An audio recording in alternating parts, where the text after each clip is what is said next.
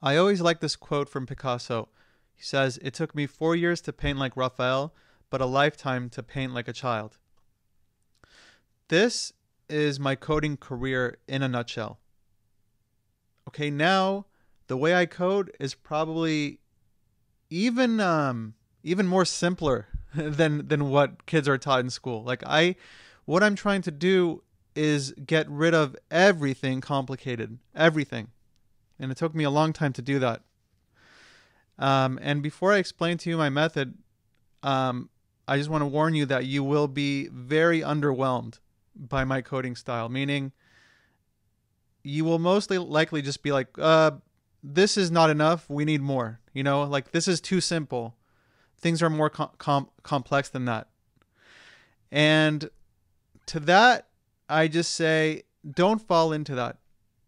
Okay? Just don't. That's what most coders do.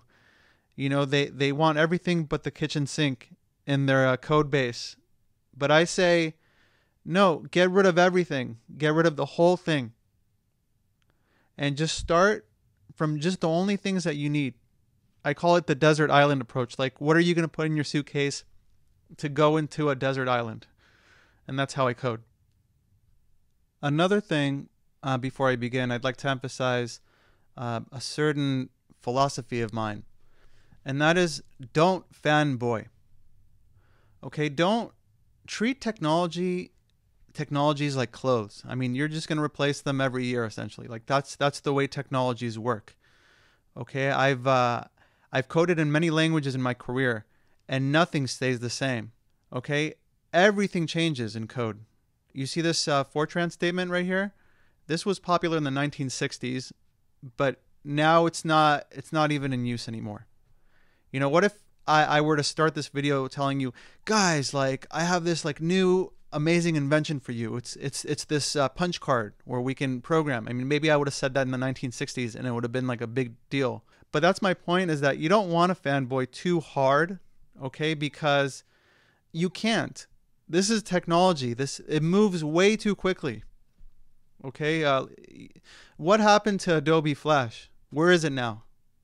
Where is Microsoft Silverlight? Where is Backbone.js? Where is just about every technology that you can think of has either like faded out or changed. I mean, you'll see me talk a lot about JavaScript, but I'm not really fanboying. It's more like it's the only language that does what my method is. And I'll show you my method, and then you can decide for yourself what languages to use. But just keep in mind that this is just a philosophy of coding that I'm explaining to you.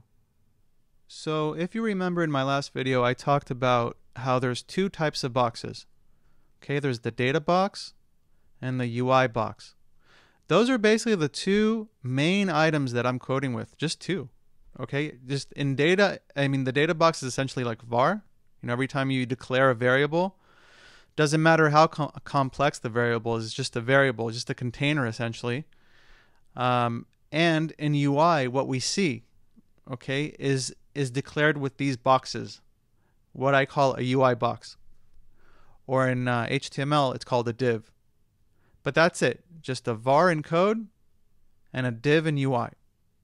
Another thing that I want to emphasize is that notice that I'm just going to use one file. Okay, just index.html. That's for the client. I mean, maybe I'll have server.js for the server, but just know that for the most part, I'm just doing everything in one file. Okay? I know that you've seen many crazy frameworks that have like a whole tree structure of, like some design pattern, like MVC or something, or some crazy MVVM, or just some nutty, I don't know, just whatever design pattern they choose, and then they make a whole directory structure about it, and they make you jump through all these hoops. No, I don't do any of that. I don't have time for any of that. Okay, I just use one file, index.html for the client, and maybe another file for the server. Now, if these files become like huge, right? And I'd say huge would be over like maybe over 5,000 lines. Then maybe I'll split it. But until then, I'm just using one file. That's the way I like to code. Some people, again, everybody codes differently. This is just the way I like to do it. Now, remember when I said that we have the data boxes? When I talk about data boxes, I just mean everything that's in script, okay? Just var, essentially, okay? And in markup, okay, this is by the way, if you don't know, this is what I'm coding in right now is JavaScript and HTML. There's not a lot of other languages that do what I'm trying to do. And by the way, my channel is Shy UI, so I'm primarily interested in UI development. I mean, I'm a full stack developer, but my main focus is UI because I don't know, I just like UI, you know? I just like to deal with what the user sees. But one thing that I really like about HTML, and I haven't seen this in any other languages really. I mean, you have, apart from HTML, as far as UI goes, you just have C# and Swift. You know, C# would be like Microsoft stuff, like Windows, and Swift would be like Apple stuff. And the only other thing that we have really is just HTML, right? Unless you're coding in C++, but I'm just talking about for general programming, for really fast application programming. Not a lot of people use C++ anymore unless it's required for like you're doing something very specific, like either embedded coding, or maybe you're coding a 3D game engine, or maybe you're coding a browser, or just something that needs that amount of power. But for the most part, you know, to create any application these days, JavaScript is heads and shoulders above everybody else right now. And that's why it is the most popular language right now. This might change. Okay, I'm not saying that this won't ever change.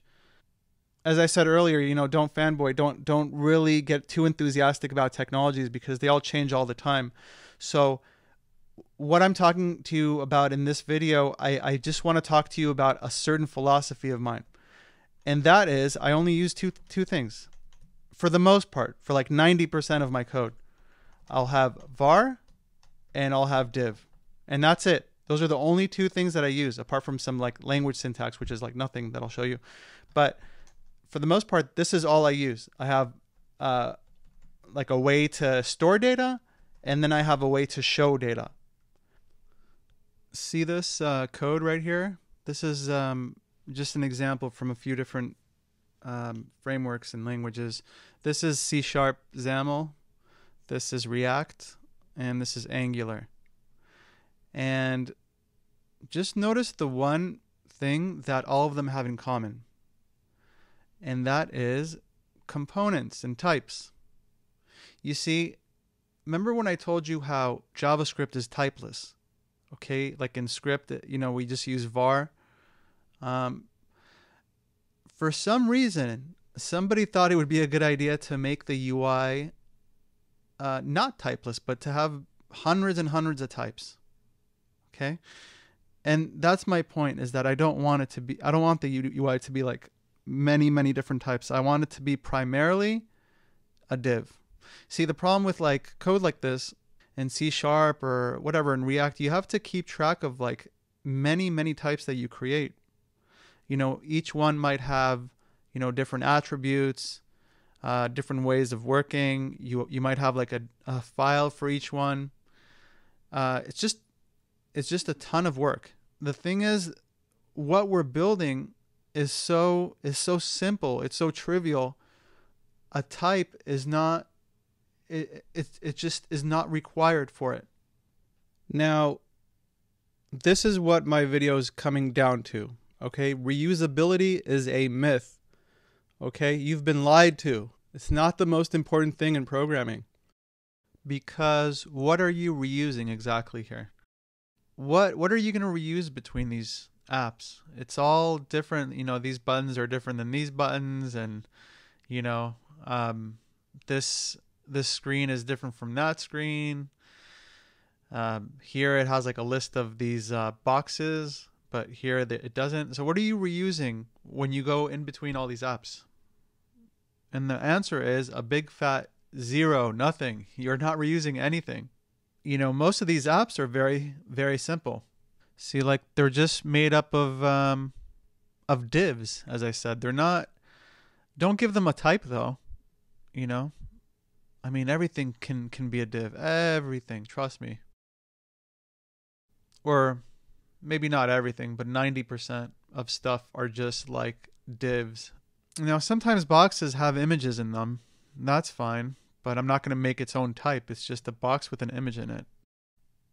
See, most of these libraries will try to convince you to use components. See, like I have like a million components I could use. But for me, that's just the wrong way to look at it. See, I see it as a graphic design problem. I don't see it as a coding problem. This is very trivial code. For example, do I need to reuse something that looks like this, that just has like a few buttons that I can press? Or, do I need a reuse button? A card, this is just a square. This is like 3 squares. I'm not going to reuse something like that. I mean, a date picker. Okay, maybe, but I don't know. But this is still pretty easy. But maybe, if you're kind of hard up and you don't feel like doing it, then yeah. But the majority of things here, I'd say like 90% of things here don't need a component. I mean, this is all like trivial. Everything here is super trivial. Okay, maybe this I'd make as a component, sure. But I wouldn't like do this whole big like where I need to use like a big honking library to do that. I'm going to make my own component that does this. You see, I see the same problems again and again in programming. Like this slider, I've seen it a million times before. These things happen again and again, or like a tab. This is so simple. This definitely doesn't require a component. Or text fields don't require a component. See, as I said, this is more a graphics design problem. And by the way, when I say that something doesn't need a component, I'm saying you don't need like to have dependency on like a big library to provide you with components. I mean, you can create your own very, very minimal components. Okay, as I said, like if I had this thing in my page like 5 times, then sure, I'd make a component, but I would be the one that creates it. So that's basically my coding strategy, is that the programmer creates everything. He creates his own components. Okay, it's not like we use any kind of libraries to create components. It's too trivial. Like these are just boxes. The whole thing is just boxes. It's so simple. It's a graphics design issue. So what do I mean by it's a graphics design issue?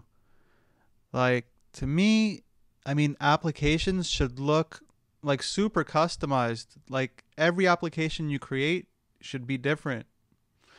And that's what the clients will expect too. They don't want their application to look like just like everybody else's. Everybody wants custom design.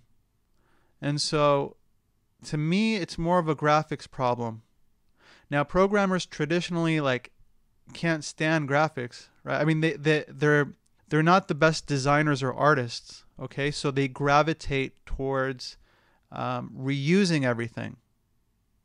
See, another problem with using components is that it becomes very, very difficult to customize them. I'm talking about like using other people's components. Like for example, if you wanted to use a UI library like this, it's just it would become very difficult to customize it because you'd have to go through the person's code to do it. Whereas if you do it by yourself from scratch, it's very easy to just lay out these boxes. I'll show you. That's what my whole method's about. I'm a box expert. I'm an expert at laying boxes. It's like laying bricks, but like in UI. That's the skill here, guys. Like it's so simple.